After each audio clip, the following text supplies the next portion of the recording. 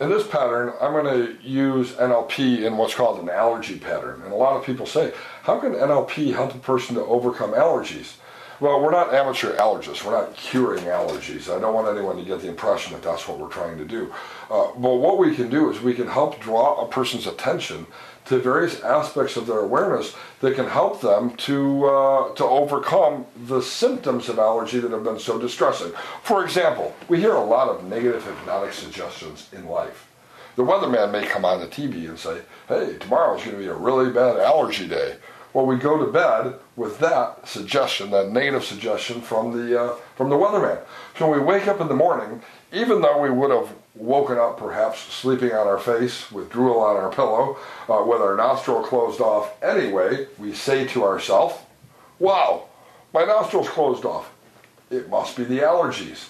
And now that I've had my attention drawn at first by the weatherman and second by sleeping on my face to that nostril, I now am aware all day long of everything that's abnormal about that nostril rather than simply going on through my everyday life. And so in NLP, what we're trying to do is draw a person's awareness using the NLP allergy pattern to a state of symptom-free awareness. And the reality is, from a physical perspective, we can both feel good and bad at the same time. We can both be irritated by allergies or have allergies present, but be able to function in a healthy manner. And so this pattern can really help a person overcome allergies. And I picked you to demonstrate this, and there's a reason why. You are a person who had an allergy to cats. Right. And what happened? I got over it. I went through an NLP process, and the symptoms went away.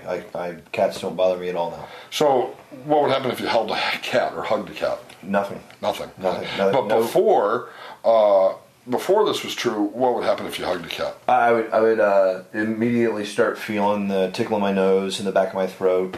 If I played with cats, I had to wash my hands really well.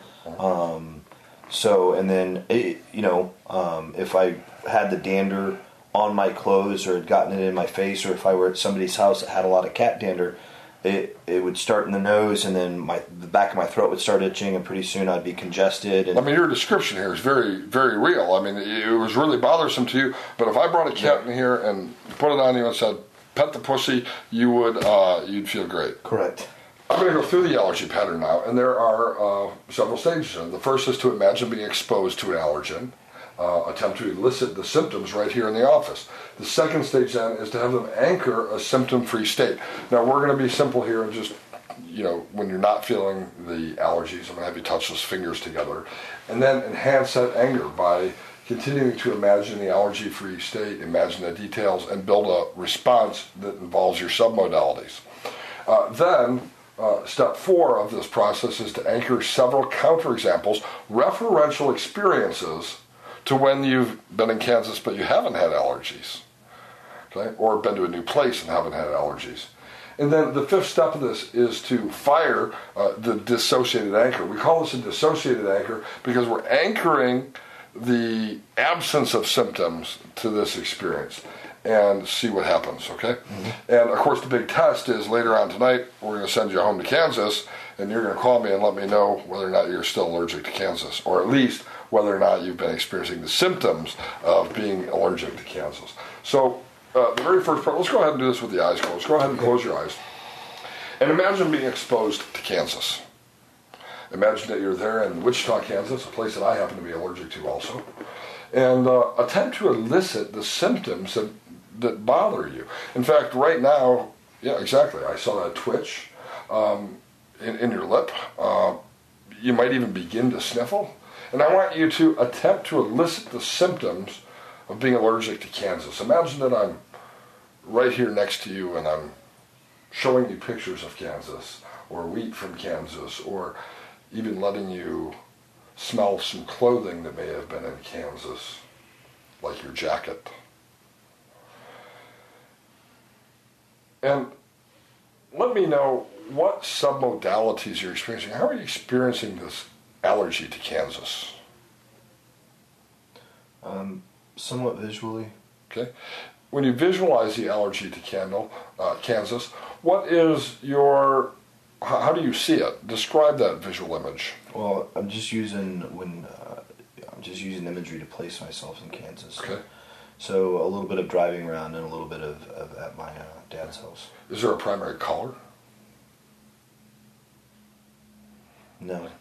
In your visual representation, kind of like those automobile driving video games, are you in that first position actually driving the car, or are you seeing yourself driving the car? First person. Okay.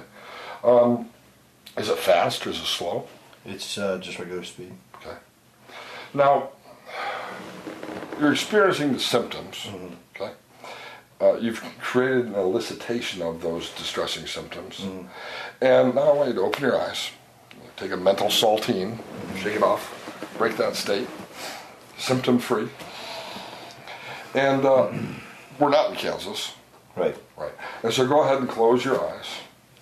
And with your eyes closed, I want you to, right now, breathe in the fresh air that is not from Kansas. Feel an absence of allergens from Kansas. I want you to completely disassociate from any symptoms of allergy. As a matter of fact, imagine right now a glass border between here and the state of Kansas, so that no Kansas can infiltrate us here in Oklahoma, and no allergens can come from there to here. And relax completely, feeling good, being able to breathe clearly, seeing yourself driving your car without the sniffles, breathing in deeply, feeling good, energized, strong voice. And let me know when you feel a completely symptom-free state. Okay? Go ahead and anchor that symptom-free state. Touch those two fingers together and associate the symptom-free state with those fingers touching together. Now, as those fingers touch together, enhance that state. Imagine being completely allergy-free. Imagine every detail of that. The air traveling through the nostril, the throat being calm and relaxed. And build up your submodality response, seeing yourself driving in an allergy-free state. Enhance that anger. Become as allergy-free as you possibly can. And now in the fourth step of this, I want you to access a memory of having no allergies, of driving your car symptom-free. And I want you to touch those fingers together tightly. I want you to imagine yourself immune from symptoms, touching again tightly, relaxing the fingers. Again, accessing a memory of having no allergy, touching those fingers together, relaxing those fingers. Landing on the airplane in Kansas, and when you first arrived, feeling symptom-free, touching those two fingers together, anchoring that feeling of being allergy-free. And now go ahead and open your eyes. Break that state. Shake it off. Okay? And we're going to try something here. I want you to go ahead and close your eyes again and imagine that you're driving from Oklahoma back to Kansas, up Interstate 35 later on this evening, and you're crossing through the state line, that glass border, and as soon as you do, touch those fingers together and breathe in deeply, and notice how wonderful it feels. Imagine yourself at the McDonald's on the Kansas Turnpike, touch those fingers together, feeling absolutely wonderful. And imagine yourself driving again on the turnpike as you pass the Mulvane exit, touching those fingers together and being symptom-free as you are now.